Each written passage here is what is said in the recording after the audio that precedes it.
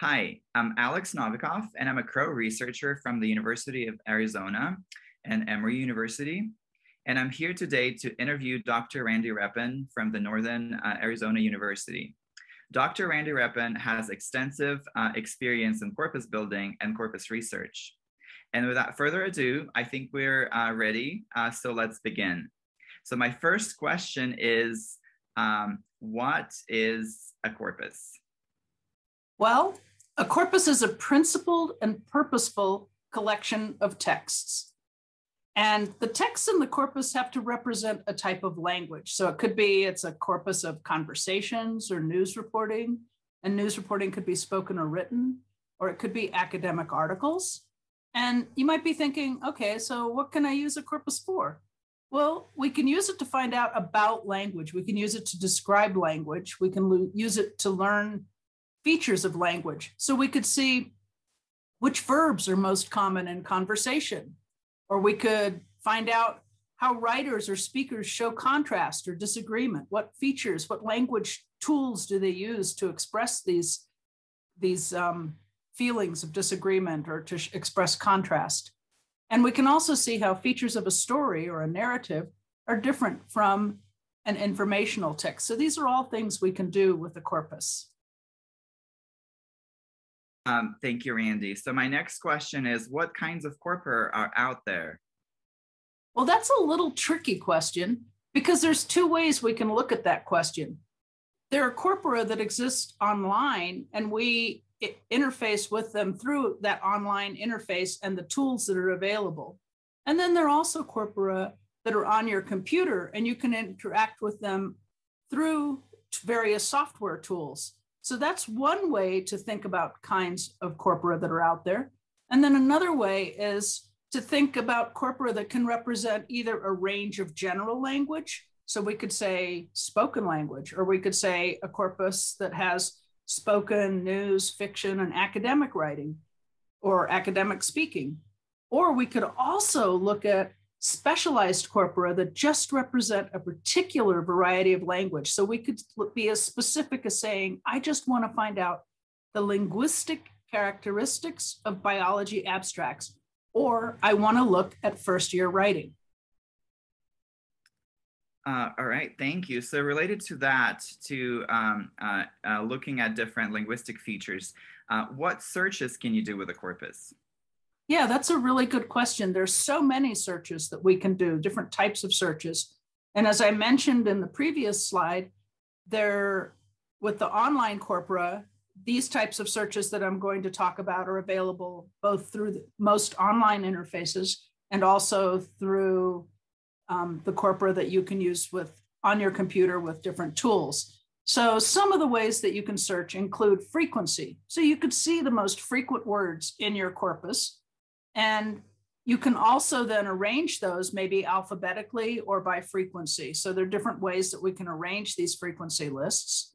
We can also look at something called QUICs, or keywords in context.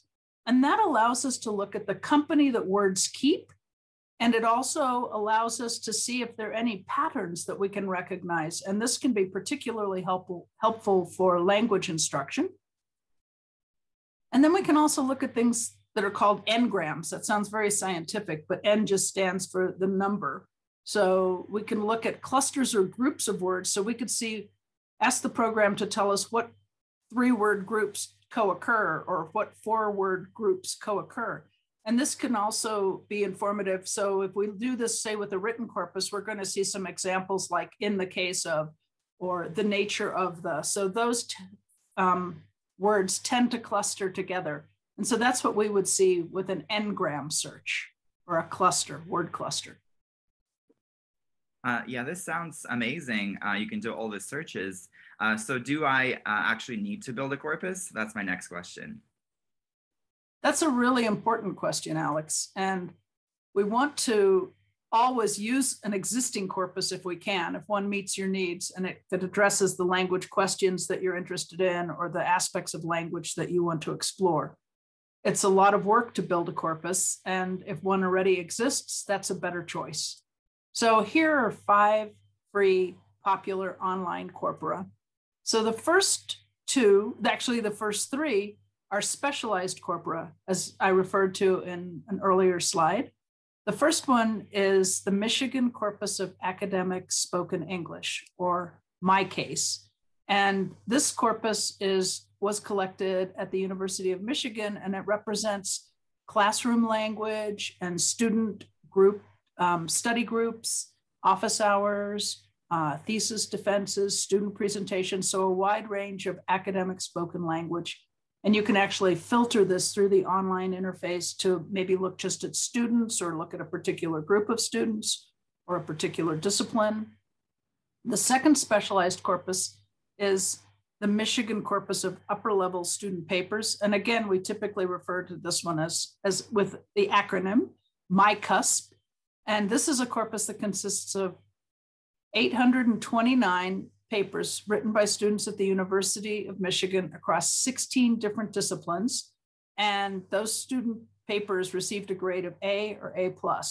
So we can see that these are really nice examples to show students in your classes. If you're teaching an ESP or an EAP class, this can be a really nice tool for having students be able to look at the types of papers or the linguistic features present. And you can search that corpus in a variety of ways. So you can look at whether you want to look at just the introductions or how citations are, or you could look at particular verbs if you wanted.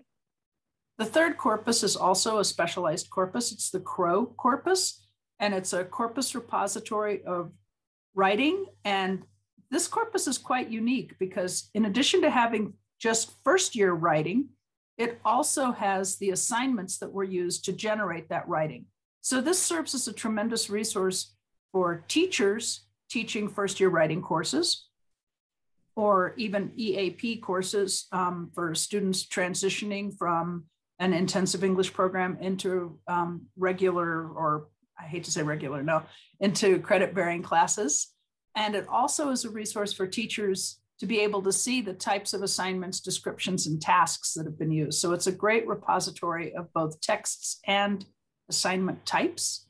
The next two corpora are, as I mentioned in my previous slide, these are considered general corpora. So they represent a range of different types of language. So they have the Corpus of Contemporary American English. It also referred to as COCA, represents American English, and the British National Corpus represents British English. And these two corpora have different registers or types of language represented. So they have spoken language, fiction, news, and academic language represented. Some of them have, they also have magazines. So these two corpora are nice for showing the contrast maybe between an academic article or academic language and news language. So I hope that these corpora can perhaps meet some of your needs as you're looking to explore language and maybe help you not have to build your own corpus. Thank you, Randi. And I see that all these corpora are based on English. So what if I need to build a corpus if I have a different language, for example? Oh, that's a really good question. I focused this on English, but there are corpora of different languages. And also, if you do need to build a corpus, this group, CIABATTA, the Crow team, from the Crow team, Corpus in a Box, Automated Tools, Tutorials, and Advising, has a lot of resources to help you be able to build a corpus, and whether it's in English or Russian or German or any other language. So I hope I've answered all your questions, Alex. Maybe I have, maybe I haven't. No, thank you, Randi. This was very, very helpful, and I hope that this interview was also helpful for our audience. And I hope that you now better understand what the best practices for corpus building are. And thank you for watching. And please do subscribe to our YouTube channel. Thank you.